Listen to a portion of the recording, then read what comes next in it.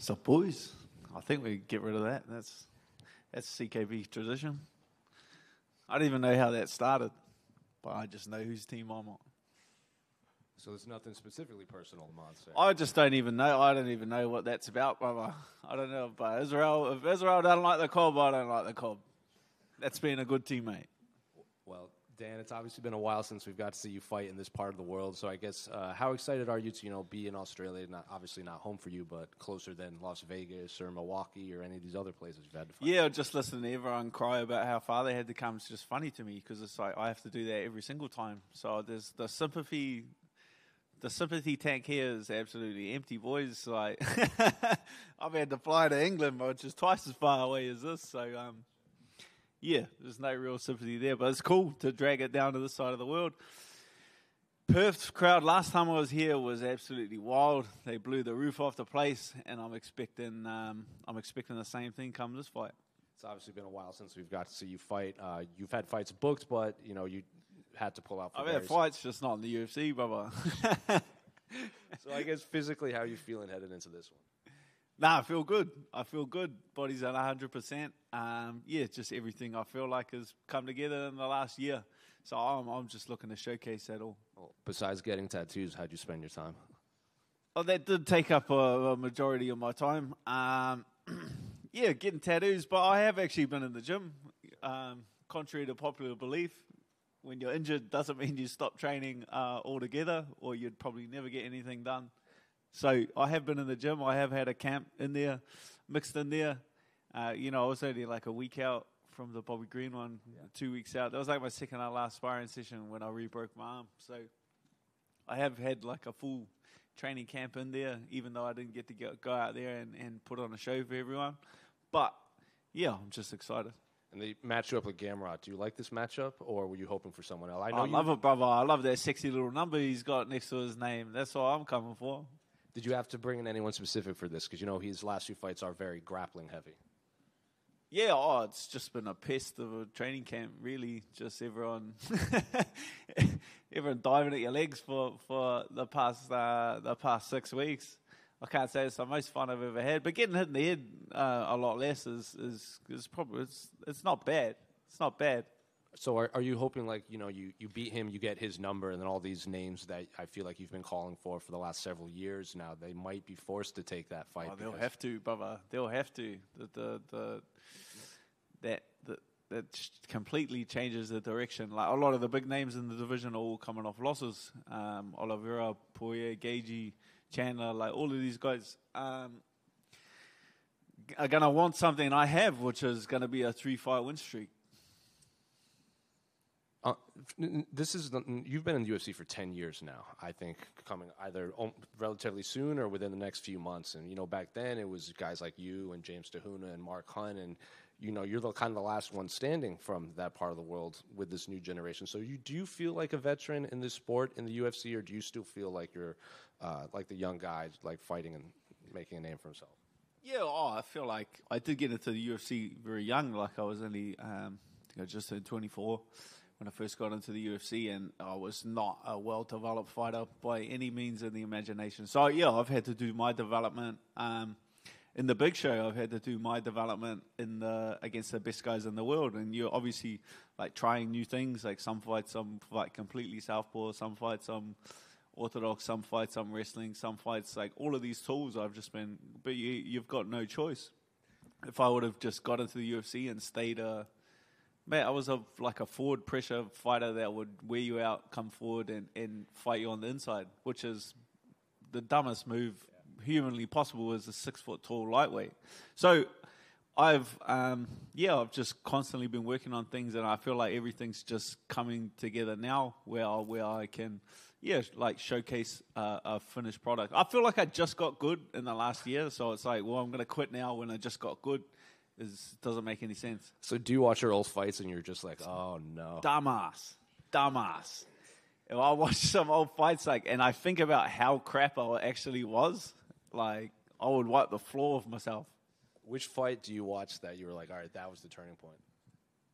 No, they're all like trying new things, trying different things, and it's just. I feel like the level has definitely changed from what it was. Like even the guys from our gym coming through into contender series, like Cam Ralston, Navajo Sterling, Aaron Toe, like these boys they're completely well-rounded fighters. Their level is there. You have to come into the UFC now ready to compete with the elite of the division, and you have to be incredibly well-rounded, or it's a waste of time coming in altogether. I feel like 10 years ago, like I come in as just a forward pressure striker. You'd sink. You wouldn't even get into the UFC now. I feel like the level in the last 10 years has grown exponentially. Just two more for me unrelated to this fight, but November 1st, they're going to implement those new rules with the 12-6 elbows. Man, I don't even follow the current rules, so like, they're of no concern to me, brother. Obviously, I assume I know your pick for the main event, but how do you see that fight actually playing out between Israel and Dricus? I'm usually chomping at Israel's heels and sparring, trying to piss him off, but I'll just stay away from the cob during this fight camp. He's just hitting like an absolute truck. I can't be bothered anymore. Hi, Dan. Why did you throw a drink at a guy at a rugby game the other day? Why didn't you ask us on the pub talk? We did a pub talk yesterday. You're going to do it now. I wanted you to have a crowd. No, story time. Nah, so Kai invited me to watch our home team, the Warriors. And as you know, I'm a very passionate Warriors supporter. And there was another cob from the other team, the Parramatta Eels, and he was standing up there and he was rubbing it into the boys. The boys are getting pumped. I think we were 20 points down at before halftime, and every time they score, he's kind of rubbing it in. So I said, I'm going to start getting into this bloke. So we were absolutely spraying each other. It was like the most fun I've had the game in a long time.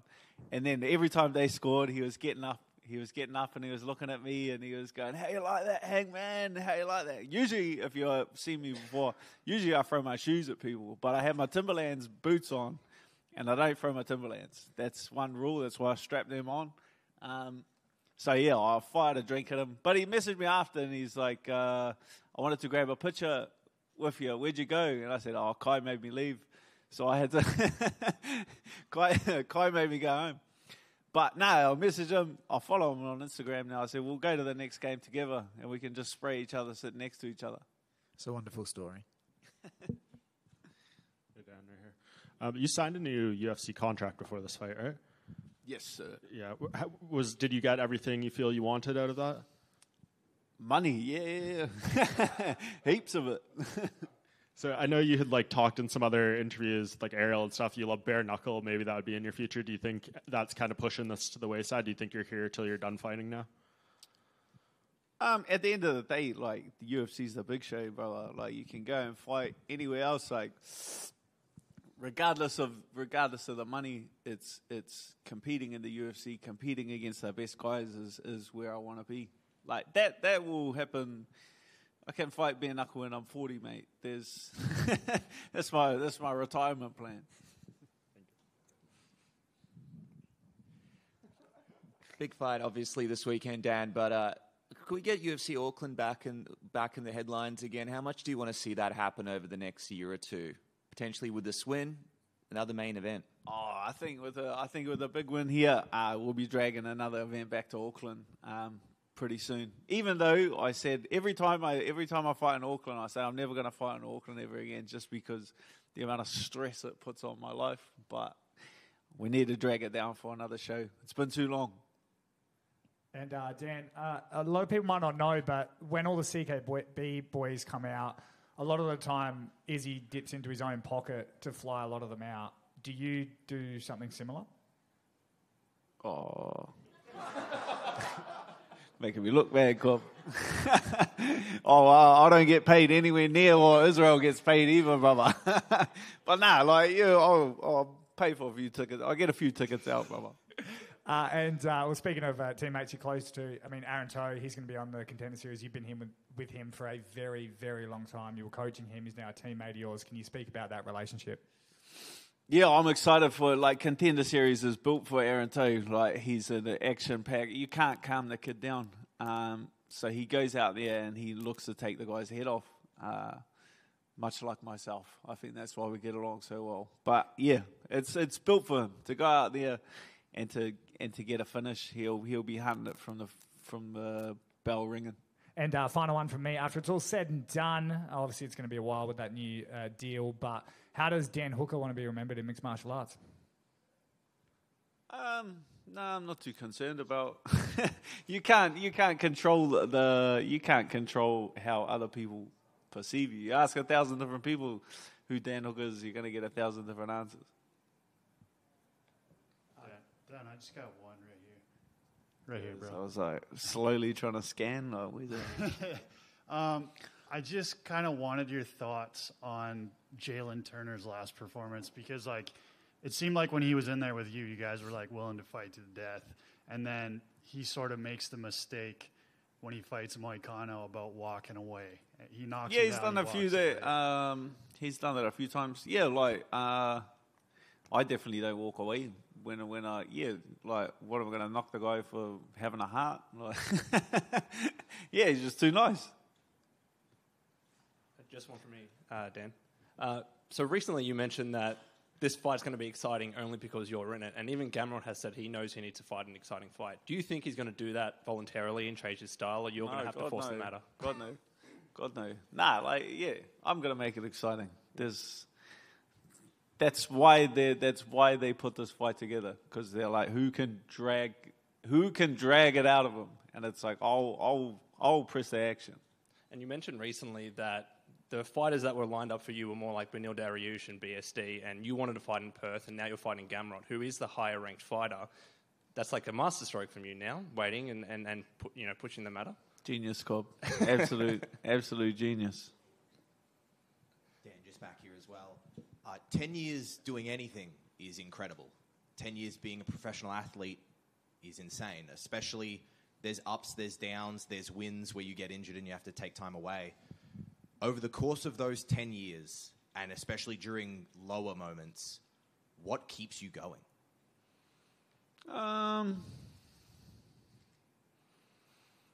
Nah, you just got a chip on your shoulder. You just got something to prove. You just don't want to. You just know what you're finally capable of actually achieving. I think that's all it is. And then, yeah, you didn't come this far to come this far. You're gonna pull the handbrake up now. Nah, we're going till the wheels fall off, baby. You mentioned about looking at yourself when you walked into the UFC, your style and your literal ability. But looking at that man's mentality compared to your mentality now 10 years later, what do you see and what would you have told yourself?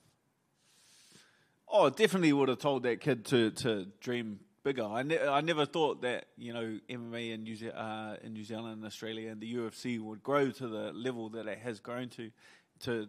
Like, I didn't even know it was when I got in the UFC. Like, it would have been a few months before that I didn't even know that it was possible. For someone from New Zealand, training out of New Zealand, to get a UFC contract, to see how far it is now.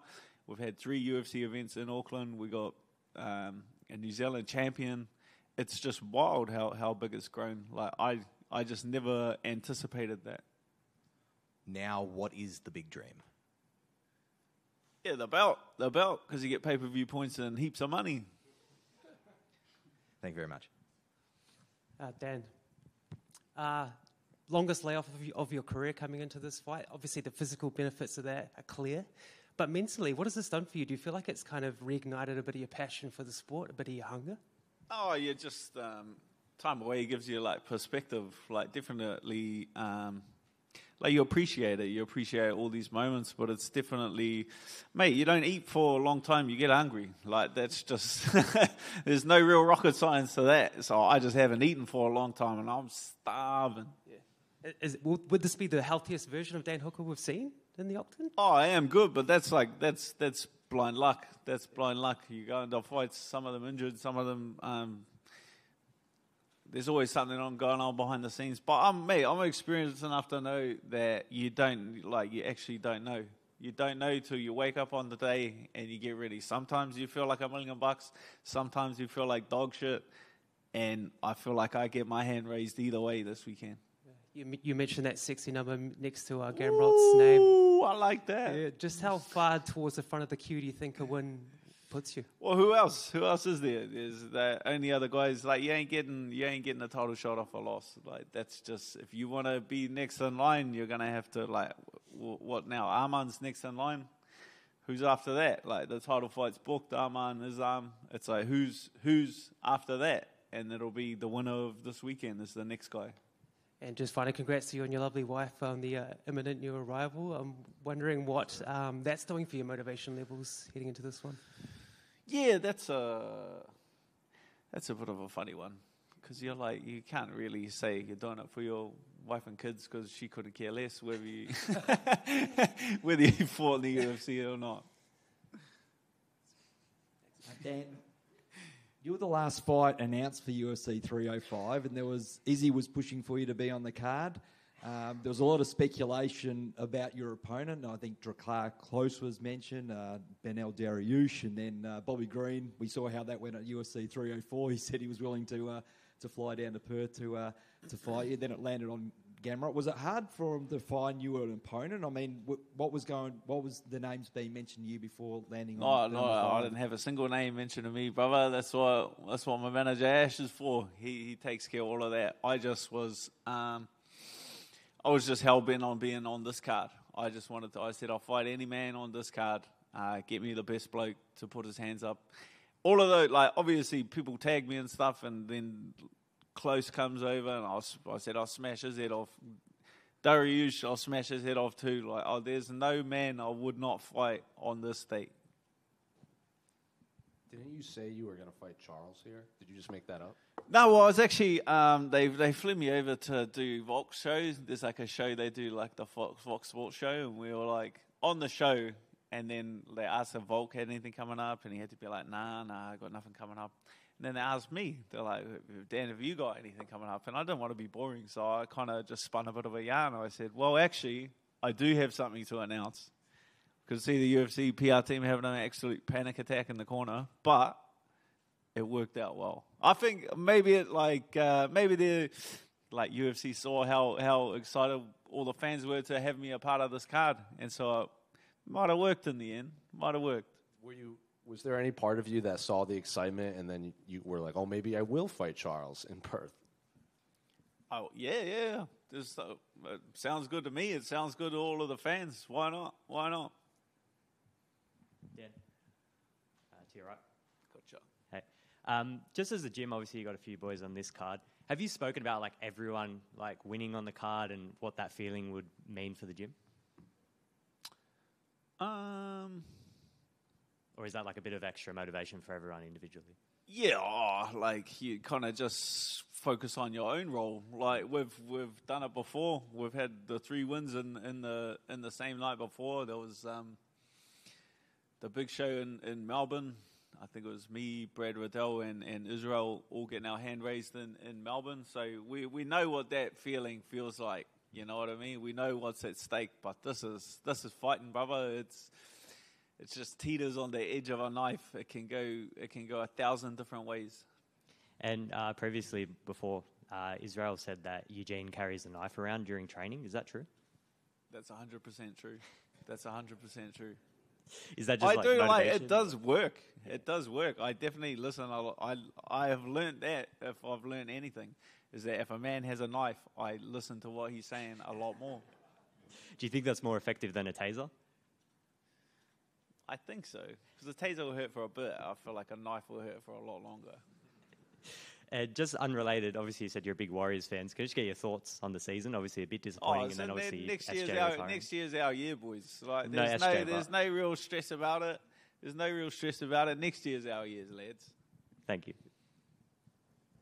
Boom.